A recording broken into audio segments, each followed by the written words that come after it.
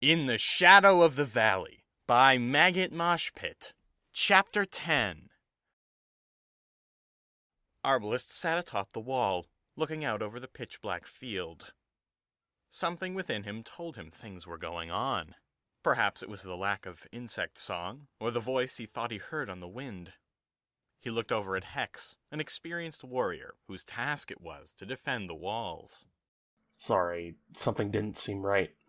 Go on with what you were telling me. Hex answered in a gruff voice, fitting of his large stature and square face.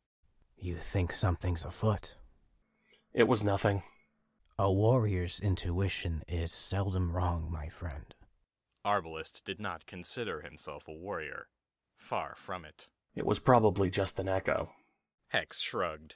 Whatever you say. Anyway, the tower. They've got it rigged out with too much protection to burn.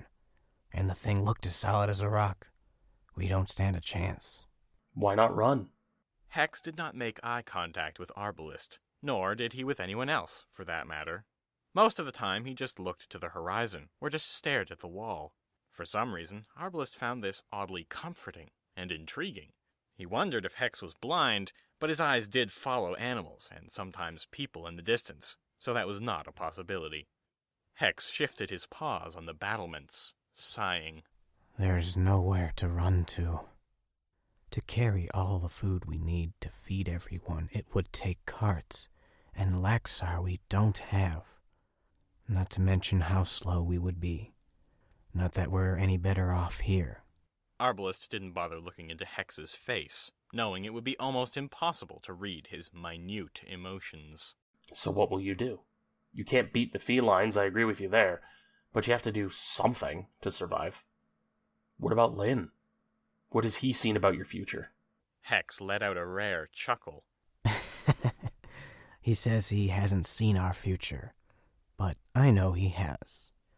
Like I said, we don't stand a chance. So he's just accepted his and his people's fate?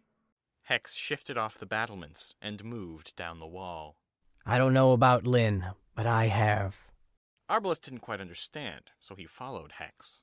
You're all going to die, and you're just lying down and taking it? Hex, without looking, reached over and flicked Arbalest's ear with his claw. Not lying down. I will die kicking and screaming, attempting to halt the inevitable. That's very noble. But if I were you, I would run myself. Hex stopped. Really? Yeah, you're a big guy with plenty of experience. You could slip into the night and never be seen again. Ugh, a cowardly move. Besides, my life would have no meaning. I would be the last of my species. I see. We're a dying race anyway. A few weeks back, Niv gave birth to a baby boy. He died 2 days later of a small cut no one noticed. Bled out during the night. Oh. She hides her emotions from everyone under a mask of happiness, but they know the sorrow she feels. Everyone here has lost someone to the plague. What would have happened if the felines had never shown up? I suppose your people would die out naturally. Man, you guys have got it bad. Once again, like I said, I've accepted it. Arbalest gave himself a few minutes to digest all this, knowing Hex would not speak unless spoken to. Eventually, he found something to say. I suppose my species is in your situation too. Do you know how hard it is to find a mate and raise a kid on the streets? No. Do you? The question took Arbalest off guard, so much so he almost answered truthfully. Quickly, he swallowed. I don't know, just a thought. I don't see much of a future in my species either, I guess. Hex stopped Arbalest and sniffed the air. Smell that? No. Hex narrowed his eyes on the horizon and sniffed once more. Some sort of... He stopped again and sniffed deeply. Oil? Arbalest and Hex heard it at the same time. Something big was coming. At first, the rumbling of wooden wheels was the only thing audible, then footfalls and faint voices. Hex quickly grabbed Arbalest's muzzle before he could scream bloody murder. Wait. Arbalest swatted Hex's paw away. Why? We'll get everyone ready, quiet-like. Line them up on the wall. Tell them to crouch and pretend we don't know they're there. He nodded, but stopped Hex before he ran off. What about the oil smell? What does it mean? They're probably gonna try and burn down the gates with it. We'll put water buckets along the walls for the defenders. Beyond that, there isn't much we can do. Arbalest nodded, then followed Hex to wake the defenders. Zick had a grin on his face that would make a hyena blush. It had been a long time since he had been able to partake in a full-blown siege. Although his talents lay in tracking, he secretly liked open warfare. He had ordered total silence in the ranks, though by now the fort occupants would have detected the small army. He rode the tower and prepared himself for the ensuing battle. Tezar marched alongside Stonewall and Leol on the left flank of the army, the traditional position for commanding officers. Farrell ran towards them from somewhere past the fort. Sirs, the net is in place, Zip reports. What about my plan? Farrell nodded quickly. It has begun. Zip has broken off the main force. I saw him while I was on my way back. Stonewall couldn't laugh for fear of the enemy hearing, so he chuckled softly. I'm betting they won't expect what we've got in store. Heck, and I was just going to use the oil to burn the main gates. But what you've got is savagely brilliant. Leol growled. It'll be a treat to see those deviants burn. Martin sat with Lynn, the vision he saw running through his mind. He shook his head, a feeling of dread prevailing in him. That couldn't be the future. It was terrifying. Oh, but it is, Martin. He looked at his paws, then placed them on the chair's arm, thinking for an instant his paws would pass through. The sky was. I do not have an explanation for you, my friend. I've seen that vision many times, and I still do not know its meaning. I only know you had to see it. What was everyone doing? Felines and canines. Mocked. It is against Rafraza's will. She will not allow that too. Why did you show me that? Lynn stood and walked over to Martin, patting his back. You will see. With that, Lynn left Martin to his thoughts. Martin's mind was racing too fast to sit. He paced the room endlessly, trying to work it all out. It couldn't be the future. Felines and canines getting along? Kissing? They weren't that kind of species. The only thing felines wanted was canines as slaves. They were only a blight to society. But what about Frey? Frey is a nice feline, Martin thought. He's different. Martin clasped his face in his paws and sat down. The confusion, double standards, terrible revelations, and the questions they rose, overwhelming him and driving him to weep openly. Lynn came downstairs to the commotion. As silently as they could, every able-bodied man and woman took up arms and swarmed out the doors to defend their home. Despite the flurry of activity, the actual number of defenders was staggeringly low. Lynn grabbed Hex's arm as he strode past. What's going on? Hex kept his eyes rooted to the doorway. The felines are attacking, Lynn. What? It's too soon. Hex shook Lynn off his arm and continued towards the door. Lynn looked around and called out. Niv! Niv, where are you? He ran through a door, deeper into the building. Kethresh was preparing to sleep. After she and Bronze had tried to inquire about the tapestry all day, without success, they decided to bid each other good night and sleep. However, the disturbance outside her door caused her to stop, redress, and grab her sword. Pushing the door open, she almost flattened Bronze with it. Whoa! Kethresh, they're attacking! Her fears were confirmed. Time for us to leave, then. Come on, we've got to find Martin and Arbalest. Bronze stopped her.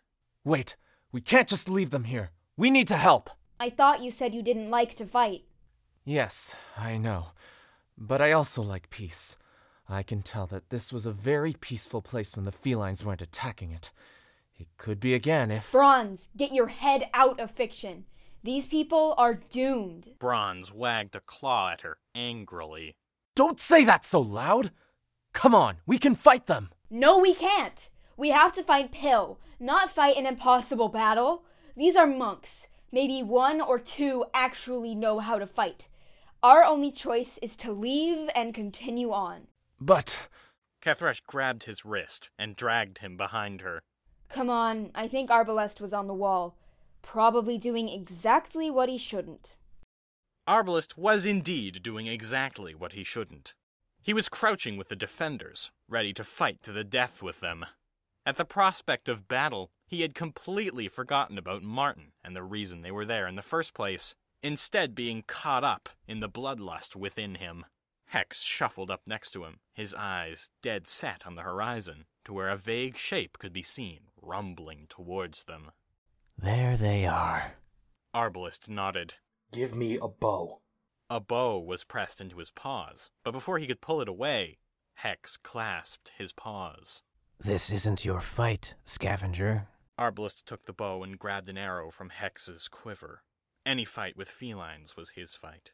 Hex sighed and addressed the defenders. Put arrows to strings and wait for my signal. They need to be closer. Silently, the red pandas readied their bows. Looking around, Arbalest could see the state they were in. Some muttered prayers, others just seemed totally terrified. He knew they weren't fighters, but they had to act the part regardless. Zik could see the wall looming, but something was off. No one was there to greet him and his army. He squinted at the wall and strained his ears, but the darkness and sound of marching drowned out all else. He smiled, realizing something. He crouched down to a pile of vibrantly colored flags that sat next to a large flaming brazier. Selecting the blue flag, he threw it up and waved it wildly. The effect had the appearance of a wave, the nearest felines hefting their mid-sized shields and raising them up, each soldier's neighbor doing the same. Soon, each soldier was holding their shields upwards, forming a protective screen against arrows. 1 for me, 0 for you. Hex heard the shields go up before he saw them. Cursing, he barked. Quickly, before they get their shields up! Fire! Arbalest popped out and fired down into the dark at the scarcely illuminated soldiers below. His arrow thudded into a shield without much effect. Some of the arrows didn't even make it that far. Hex growled. Damn it! I thought they would wait a few more minutes before realizing what was going on. Maintain fire! Maybe some will get through. Hex didn't sound very enthusiastic or optimistic. Despite this, the monks fired into the shield wall as fast as they could, some shafts still not even reaching the approaching army. Arbalest took aim again, this time aiming slightly lower at the more exposed front lines. His bow twanged, and a scream rang out to reward his effort. Hex could see the army quite clearly. Contrary to popular belief, his vision was excellent. He stared at the tower rumbling towards them, and you could see Zik poking his head from the tower. Even from the incredible distance, they locked eyes. Zik ducked back into the cover of his tower.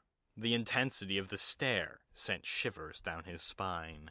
Shaking off the feeling, he glanced back, judging the distance he was from the wall. He readied a yellow flag and tried to avoid Hex's death stare. Martin had fallen asleep, although he wouldn't admit it to anyone. He was shaken from his sleep by shouts outside his room. Sitting up slowly, he rubbed the grogginess from his eyes. The agitation from his earlier experience still bothered him, but the immediate urgent atmosphere was foremost in his mind. He pushed the door open and peered out into the dining room. It was dark, very dark. He grabbed the candle from where he had been sleeping and stepped across the room. Zik saw the distance was right and hoisted the flag into the air. He watched the planes just past the fort carefully. Surely another yellow flag raised and waved around. Zik smiled and grabbed a crossbow. Martin was glancing out the window when he saw the yellow flag. The giant building inside the fort was taller than the walls, so Martin could see everything just below them. Momentarily he saw sparks, and before he could react, the plane below his window lit up with a dozen more dots of fire.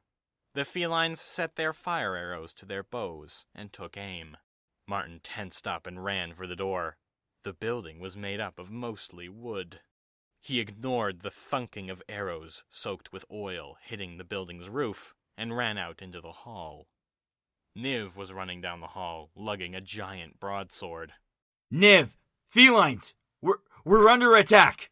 I know. I need help. Martin grabbed her, stopping her in her tracks. No! We need to run! They've started burning the monastery!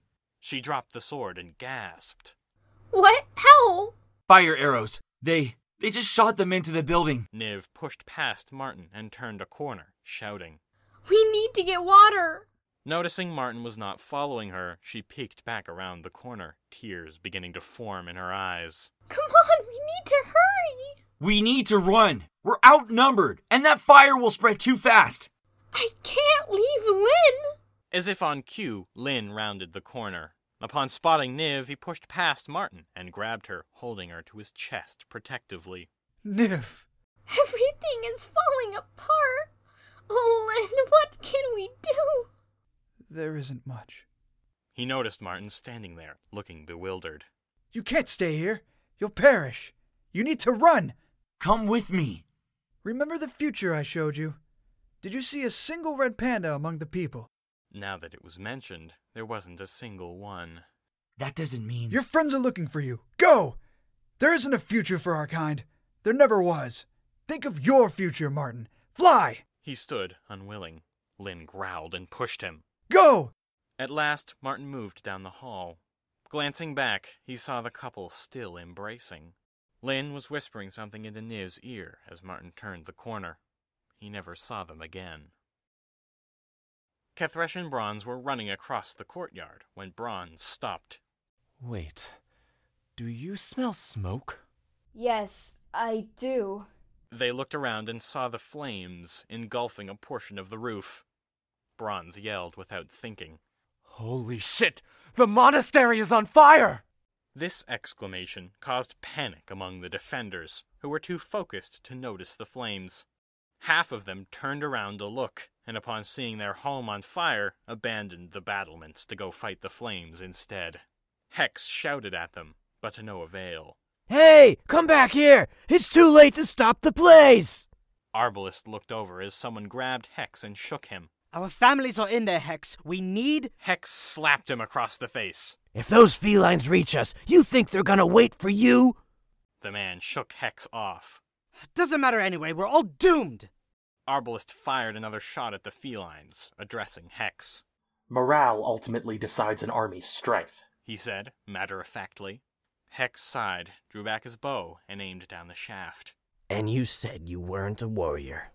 He let loose, transfixing another feline who fell silently. Arbalest was about to continue the banter when a paw clamped on his shoulder. Arbalest, what the hell are you doing?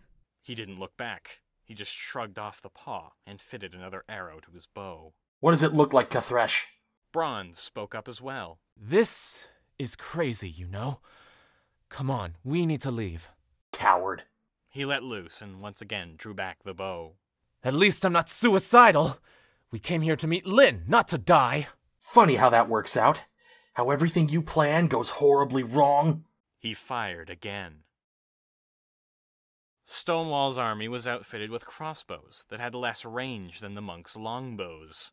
And although the red pandas enjoyed the superior range for some minutes, the feline army's rear guard of crossbowmen were now in range of the wall. As Zik stood, bursting with energy, Tezar climbed into the moving platform and tapped his shoulder. Sir, I want to be the first on the wall. Of course. Up you go. Tezar climbed the ladder and joined the small group on top. Zik gleefully hopped about waving a red flag, and the crossbowmen opened fire. Kethresh heard the death crescendo of strings, and her finely honed reflexes took over. Grabbing Arbalest and Bronze by the neck, she dove to the ground. As the three hit the stones, the bodies of some of the defenders began to as well. Arbalest freed himself and sprung up, outraged. What was... He saw the carnage around him. A good portion of the defenders lay dead, the rest cowered low on the wall. Hex was still firing coolly, however. Kethresh stood and grabbed Arbalest, a pleading look in her eyes. What, do you have a death wish? He looked around again, then snapped out of his bloodlust. What? Bronze was counting. Guys, they'll start firing again in a few seconds! Arbalest made a beeline for the stairs that ran along the wall, Kethresh being pulled along. Soon all three were dashing across the courtyard towards a smaller, thicker door built into the opposite wall. Kethresh stopped them. Where is Martin? Arbalest glanced around. He must still be inside. I'll get him. Hold on. He dashed towards the building and disappeared inside. Kethresh and Bronze watched with helpless terror as more and more red pandas fell to the feline's arrows. With a crash, a portion of the roof collapsed, and a ghastly scream rang out into the night. Everything was going to hell, and it was only getting worse. After a time, the tower thudded against the wall, and a metal appendage swung down from its top, hooking onto the battlements. The remaining wall defenders scattered as a group of felines swarmed the battlements. Bronze watched as Hex single-handedly held off the felines on one side, as the narrow walkway meant only two could attack him at a time. The other direction was totally open. Yelling war cries and waving swords, the felines stormed down the stairs into the courtyard. Kethresh, here they come. She drew her sword. The red pandas fought back, but soon began to fall under the better-trained feline soldiers. Only 20 or so came over the wall, a few spotting Kethresh and Bronze. Oi, there's some! Easily sidestepping a thrust from one, Kethresh tripped the unfortunate cat and ran him through. The next came for Bronze, who held up his flat blade, parrying a slash. Flipping the blade around so he struck with the blunt end, he swung in a wide arc, smacking the soldier in the head. He went down. Arbalest dashed out of the building with Martin in tow, swinging Martin's curved sword. He slashed at anyone who got in his way, and soon he had joined them, panting. All right. Let me get this door open. Martin! He offered the sword back, and Martin took it. Tezar dispatched another red panda and wiped her brow. Looking across the courtyard, she spotted Martin. She felt the blood rise in her, and charged with a yell. Martin felt a chill run through him as Tezar charged. He didn't know how to sword fight, so he stepped back towards the door. Arbalest? It's stuck! Kethresh intercepted Tezar, and their swords locked together. Tezar was using a two-handed bastard sword, smaller than Kethresh's sword. She hopped back and growled. Get out of the way, dog! This is between me and the wolf! Kethresh stepped forward and readied her blade. She did not bait or taunt Tezar, simply standing ready. With a yell, Tezar cleaved the air above her, swinging powerfully at Kethresh's head. Angling her sword, Kethresh held it over her and watched as Tezar's blade slid off harmlessly with a clang. Tezar quickly slashed at Kethresh's flank. In her haste, she had made a terrible mistake. Kethresh saw this and smiled, letting go of her own sword and grasping the handle of Tezar's, twisting it expertly out of her paws. Tezar stood, unable to believe the ease at which Kethresh had disarmed her. Never cross your paws like that. With a smack of the blade, Tezar was out cold. Arbalest yelled with triumph. Ha! Got it! With a creak, the door swung wide, and all four travelers dashed out into the night.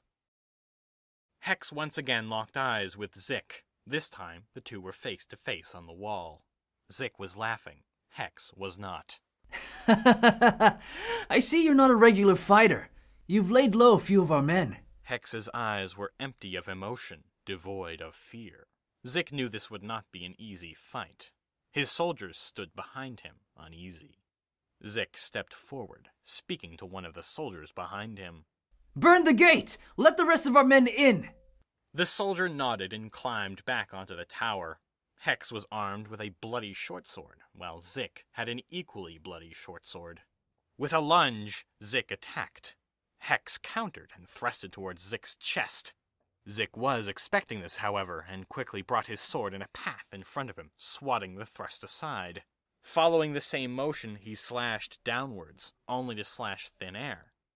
Hex, dodging away, slashed across Zik's side, drawing blood. Zik jumped back quickly. Ah! You hit me! Impressive. He motioned to the soldiers behind him. Shoot him! Hex had no desire to be shot. Flinging his sword at the first archer, he sidestepped the second's bolt, as the first fell, stuck like an insect on a spit.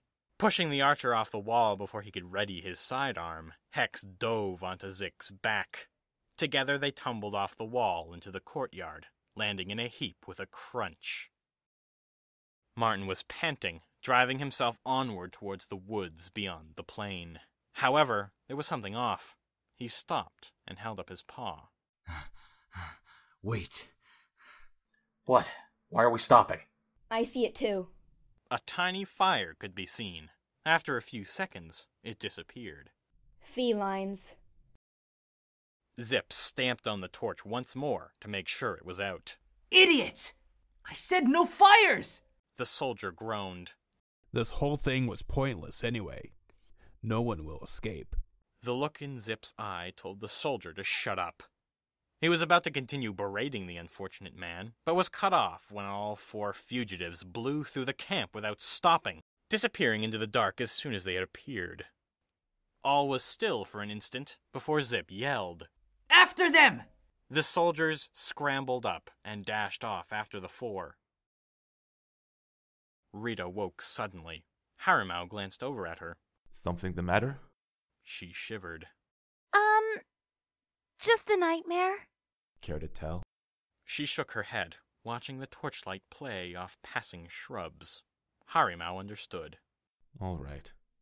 You know the Day of Flame is coming up in a day and a night. Yes. But we'll miss it, probably. He nodded sadly. Yes, it's true. We should be. Our kin in bronze will most likely be missing it as well. Frey hammered away at the small stand, nailing in the last plank for the food vendor. It was very late, but Frey wanted to finish this stand before he called it a night. He heard a sound and turned around, seeing Halen approaching. Frey. Halen, greetings. Something was clearly bothering Halen, but he smiled nonetheless. I wanted to hammer out some details of our plan. Frey stood and patted his shoulder. Don't worry, friend. We have everything planned out already. It's going to work. But who will take the blame? For the poisoning? I will. I owe this community that much. Halen nodded weakly. Frey, you don't have to. No, I do have to. I have to make a point, as well as stopping the Regent. Halen, racked with guilt but unable to do anything, grabbed Frey's shoulder. I'm sorry, brother. For what? Getting you into this. Nonsense. This is for the greater good, right? Yeah.